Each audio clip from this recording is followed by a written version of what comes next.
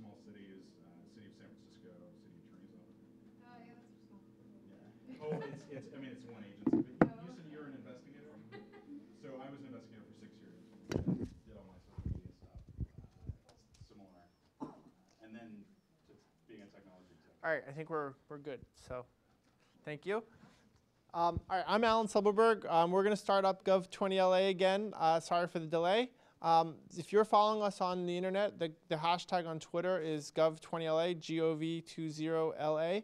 And it is my pleasure to introduce Andrew Nebus. Andrew, you are a veteran Gov 2.0 LA speaker. You spoke here last year.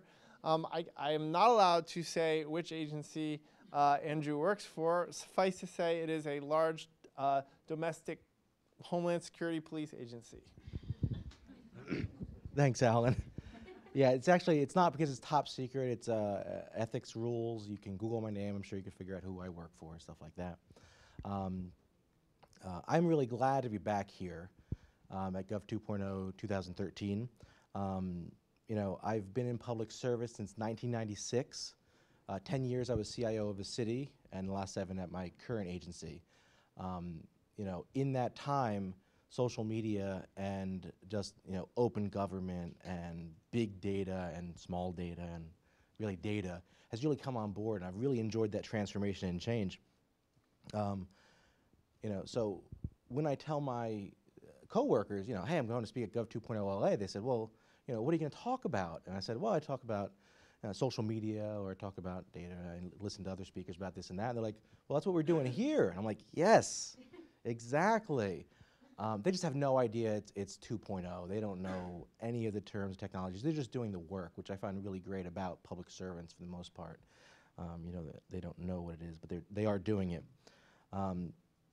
So at work and in normal life, I think about information a lot. And I think about how it's coming into us, what we're broadcasting back out, how we can use it, who needs it, how we can secure it sometimes. But what I found out in the past year since my last talk is really how social media doesn't just connect agencies with people to broadcast this information. A lot of that is still just being done on a broadcast level, but it really connects people to people. As Alan said a few minutes ago, you know, when I go through events, I'm messaging him, I'm messaging Adriel sometimes, I'm messaging, you know, people I've met online, just as if they were next door, although hopefully they have power, even if I don't. You know, these are real connections and real communities, and that's really what's the most important part about social media, even coming from a government to citizen or company to citizen perspective. And I think Tom was really good at pointing that out. It's much more important to have that relationship rather than just, oh, I'm going to broadcast out to you. So, okay, my words are my own. I'm here by myself. I'm not here from my agency. Nothing to do with my agency. I am Andrew Nebus. My personal Twitter account is at Andrew Nebus. And you can go aneb.us. My name just sort of worked out that way. You'll actually find my LinkedIn there. Feel free to connect. I find that conversation usually starts here. I've met a lot of you and connected with you over the year and stayed in touch. So I'd really appreciate it if you do connect with me. Tweet me anytime, email, of course, etc. So social media in 2013. It really has, sorry. I'm going to go through 3 separate areas. First, social media 2013, sort of some of the sites that are being used. Tom alluded to a few, so I'll speed up my presentation a little bit.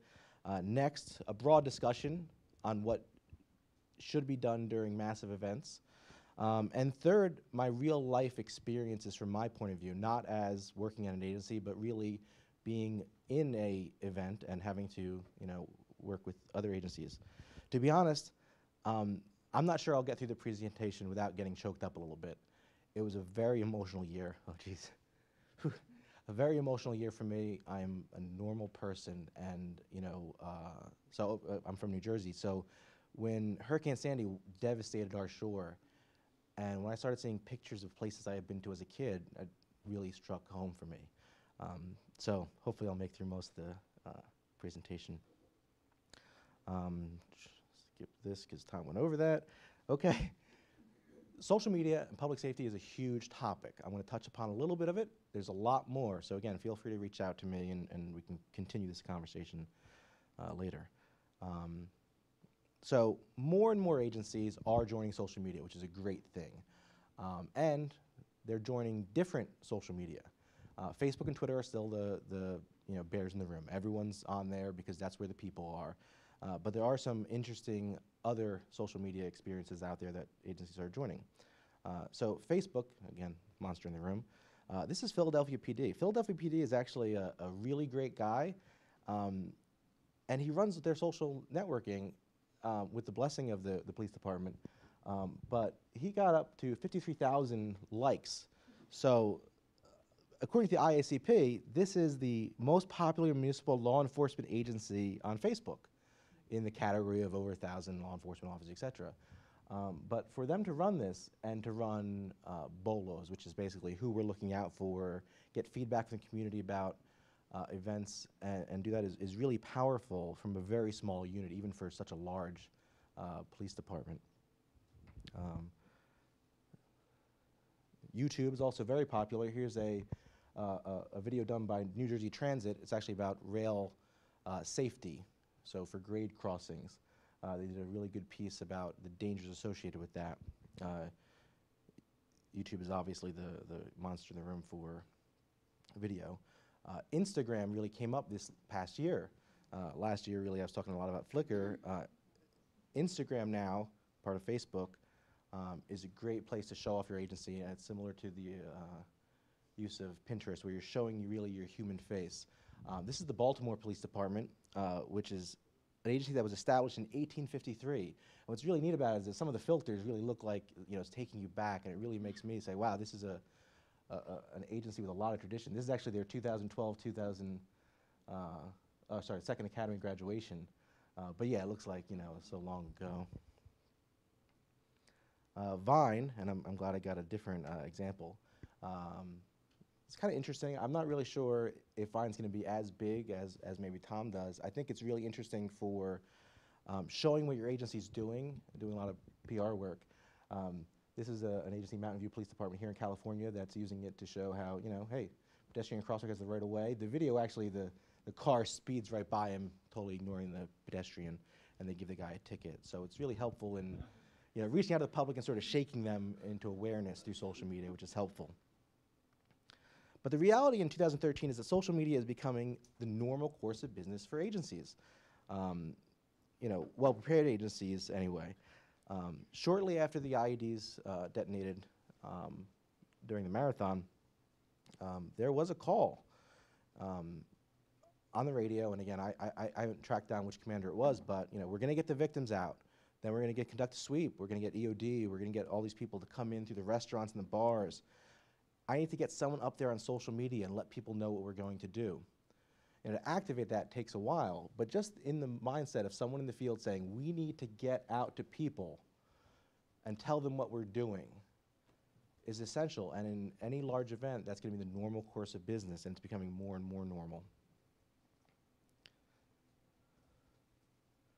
So, how do we use social media during an event?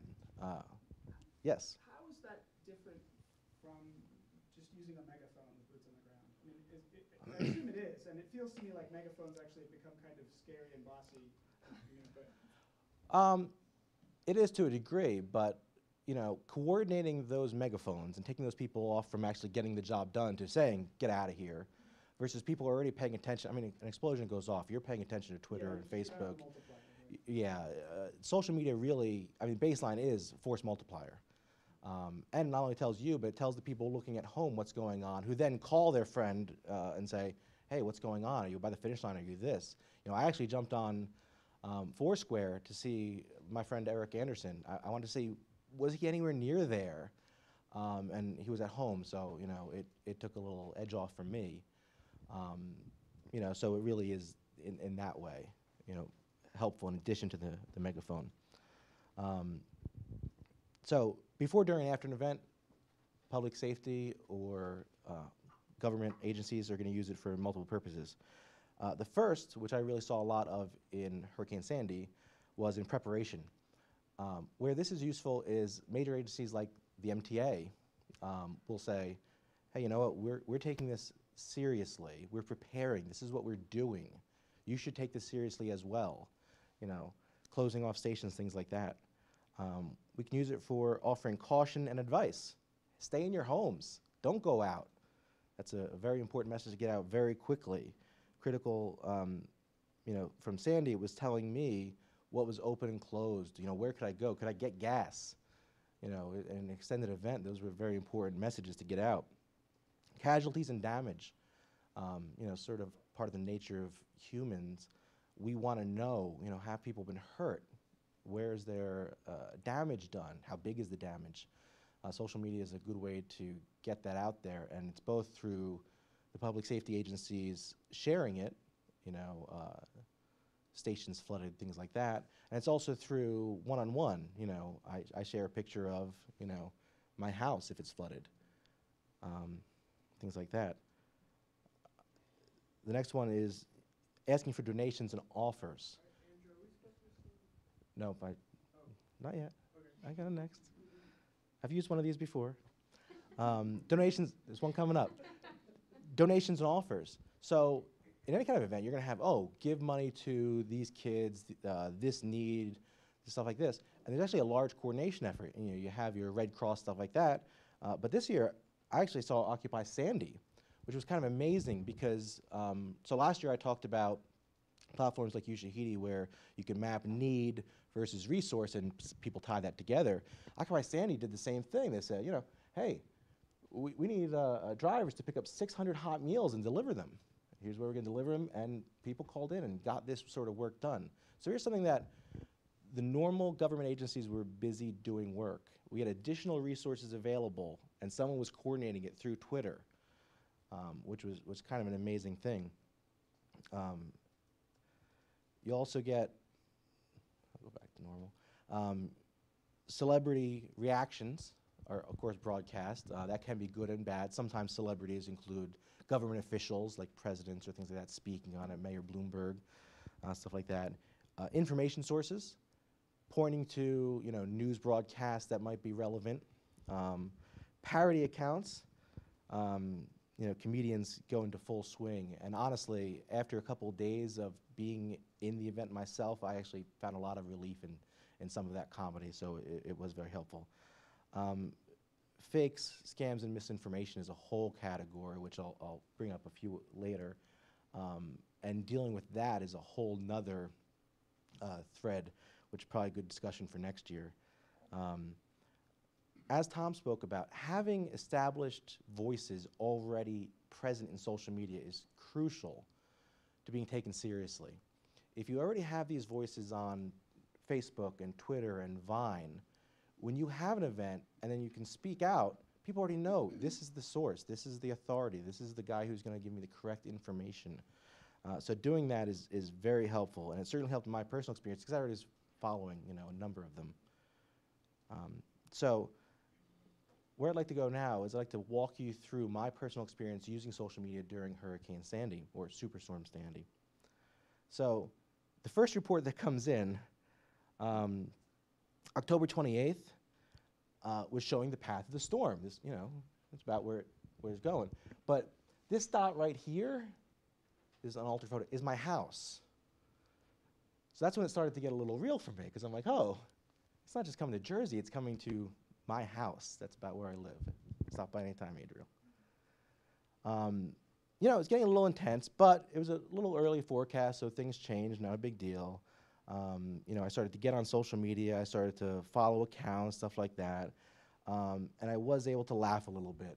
Here's the fake mayor of New York. Oh, he's hilarious. He'll do the Spanish-esque equivalent of whatever the mayor's saying. Evacuate zone. Oh yeah. If you don't follow it now, please go ahead. It will make you laugh about anything he puts out, which is really wonderful. So as I experienced during Hurricane Irene previously, the MTA actually puts out some amazing preparation photos. Here's one of them closing Lenox Terminal, and they're showing you, you know, we're shutting down rail. And you shutting down rail in New York City is pretty intense. That's how people get anywhere. So for them to put these messages out and these pictures out on this was on Flickr, and I have the address, it'll be on my presentation online, was pretty amazing. You know, now, obviously, any local agency can do this. Hey, we're doing prep, we're putting sandbags up, we're doing these things. Now, it does help if you have iconic photography. Here's Grand Central Station empty. This photo alone has over 78,500 views. If you've ever been to Grand Central, it is never like this. So in this phase, I really started to get a little nervous because I'm like, oh, this is getting pretty intense. You know, work's still going, everything's still good, you know. But you know, I started to get ready. So I load up my smartphone with everything I need, a flashlight app, which downloaded in advance, very helpful. The Red Cross has a hurricane app. It can help you find resources and let people know that you're safe. The USDA has a food safety app, and you can use their website to get information about, you know, food safety. For me, honestly, after 72 hours, throw everything out. So it didn't really help. But AskKaren.gov is a great resource they offer. And then I saved for FEMA, which is 43362, to my cell phone. If you're in an incident, you can text that number after it, text shelter and your zip code, and it'll give you help directly from FEMA, so that's pretty baseline. You don't even need a smartphone for that. And then I started following more accounts, Breaking Storm, things like this, my local power company. They're always helpful in an event. You know, normally I don't really follow these accounts because, you know, I don't really mind when the next billing cycle is up. I know it's going to get charged. But in preparation, that's really where I went. So through the night, I was up. I'm up late night anyway. But that's when I started to get hit with really a lot of fake posts. And even though I wasn't working, to me, that really hit hard because I don't like people getting duped into these ridiculous things.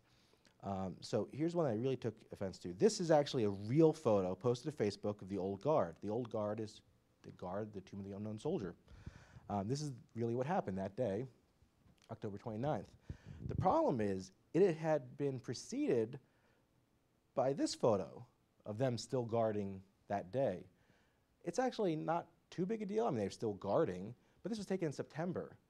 But for me, I was tweeting everybody back I could find who was tweeting this, saying, oh, look, they're still guarding. It's not real. Why are you representing a falsehood? You know, this was a great one, Photoshop. Totally fake. Looks very dramatic, though. That was on so many people's Facebook walls. Oh, boy.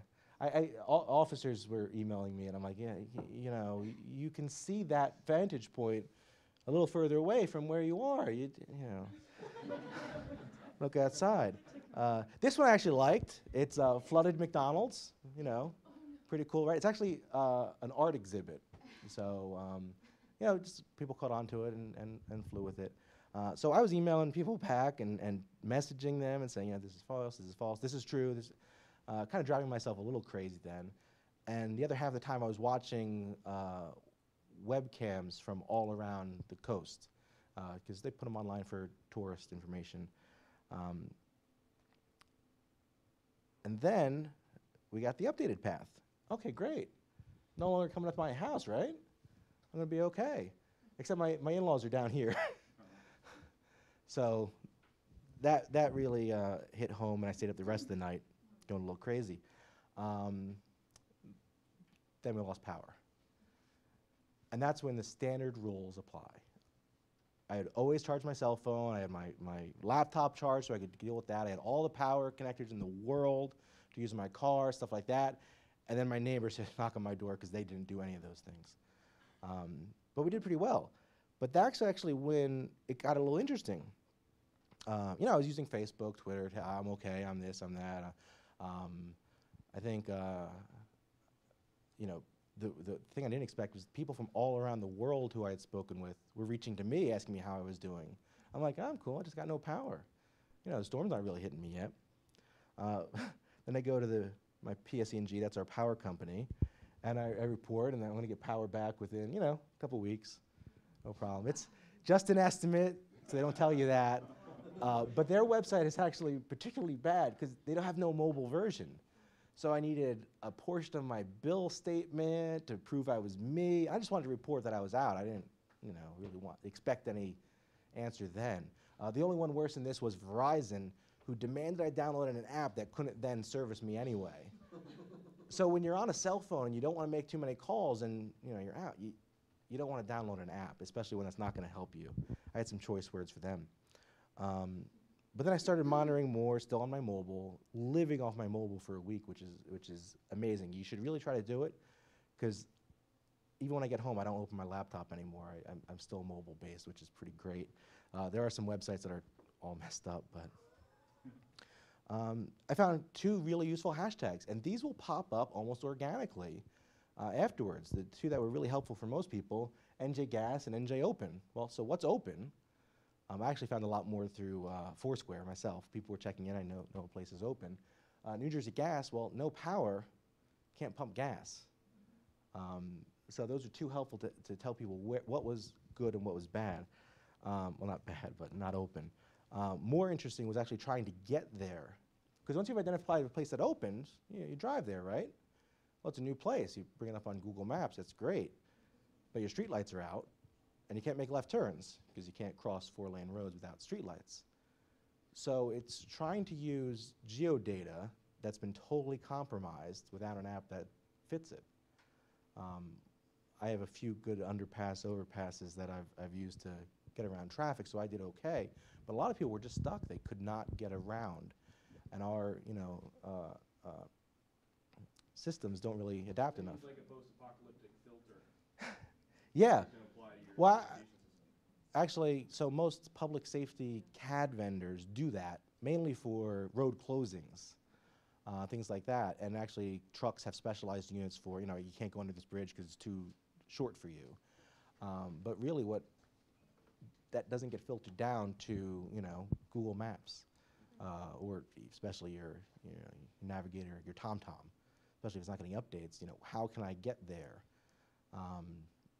It really was pretty much a challenge. So at this, sorry to interrupt, but at this point, were you 100% reliant on SMS messaging, or were you still able to get intermittent 3G or? So at my house, I had a little less than 3G on my cell phone. No Wi-Fi, landlines were just out. My central office was underwater. That's what it ended up being.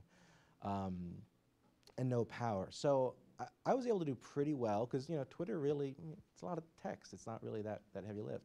The heavy lifts were when any website you visit wants you to download an app, which is ridiculous because to interact with my power company, and they were actually decent, so I shouldn't knock them, except they had a non-mobile version.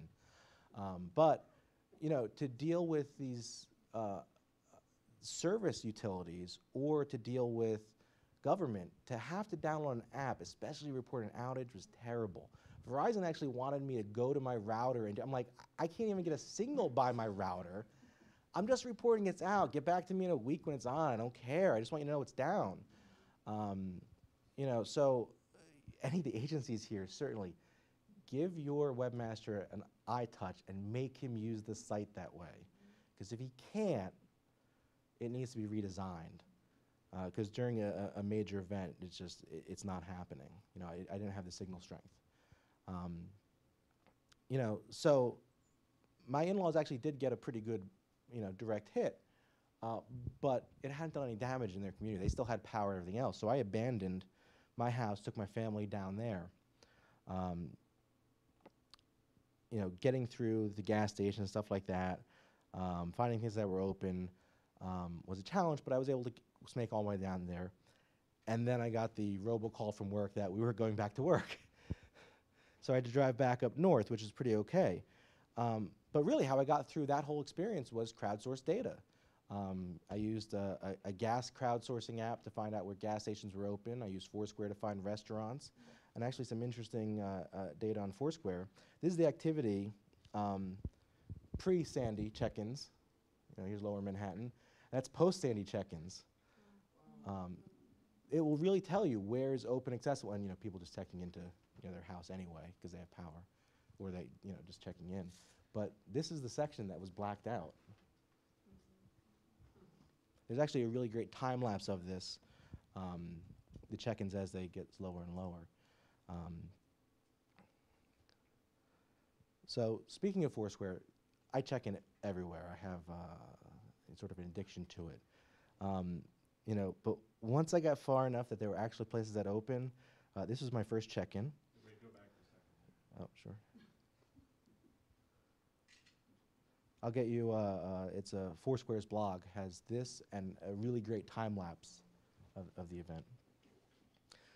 First place I checked in was actually Whole Foods. They were open, they had a generator, I think. And the barista was Dr. Frankenstorm. Got a good laugh out of that. Again, got my family all the way down safe, returned home, and then that was the hashtag before it became a real event, was Frankenstorm. So going back north, home was cold, had no power, really didn't want to return there, so I just started driving north, looking for places to eat and hopefully friends that I can crash at. Now I'm allergic to every pet on the planet, so made an additional challenge for me. Finally did find a place, but this is the first time I cried. I was at a burger joint that had power and service, and out front were trucks from all the way from Michigan. I tweeted this photo and I thanked Detroit for sending help to us. And for me, that's when I kind of lost it. But it really shows how, as a community, both with social media and in real world, we're very tightly connected, and how powerful it is. So the next day, drove back home because although I found a place to crash and I got to work, needed to change of clothes, stuff like that. About 2 minutes before I got home, I got a text from my wife. Hey, neighbor said power's back on. I'm like, this is amazing. I could finally get back home, get things back to normal. So I got in, called my wife, everything's okay. The next message I sent out was to a friend who I'd only met once in person. He had just moved to Jersey City, and I know he had no power. So right away, I reached out to him. I said, hey, are you and your wife okay?